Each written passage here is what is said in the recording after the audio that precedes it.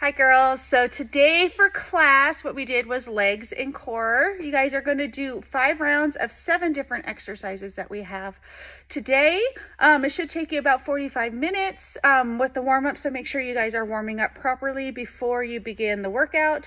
Just a quick 5 minutes. What I like to do with my class is warm up with some bands, doing side steps and monster walks. We want to make sure we have the muscles all warmed up so we can not injure ourselves and we can keep going in our workout. All right, so 5 rounds of 7 different exercises. Your first one is a squat. So if you guys have a barbell, you can use a barbell, but if not, dumbbells work just fine. So we're gonna come here and we're gonna squat and then up. We're gonna do 10 reps of squats. Next, we have an in and out squat jump. So with that, you guys need to make sure you're squatting in the middle and squatting at the end. Here, and then come out and squat there. So we're gonna count them as, that would be 1 rep. That is 2. If you guys need to modify, down, step it out, okay? There's always a way to win. All right, next one we have walking lunges. Up, driving our knee down, and then up. Here, 10 reps. So you're gonna do 10 on each leg, okay? Next, we have a split squat.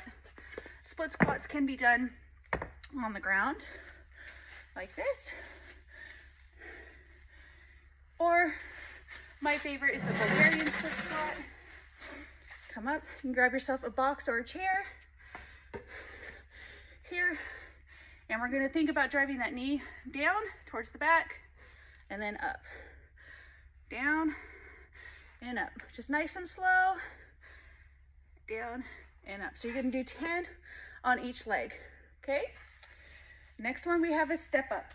Step ups, you can use a table, you can use a chair, whatever you got. We're going to come up. We're going to make sure the leg that's up is going to do all the work. So up, nice and slow down, and then back up. Okay, so you're going to make sure you do 10 on each leg.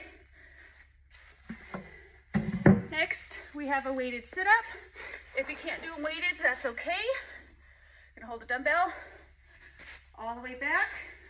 You drive it all the way up. You can even do that if you wanted. So down and up, okay? And then last is a heel up squat. Heel up squats are one of my favorites. I like to have my class do them often. They're good for your quads. So you're gonna get another dumbbell if you have it.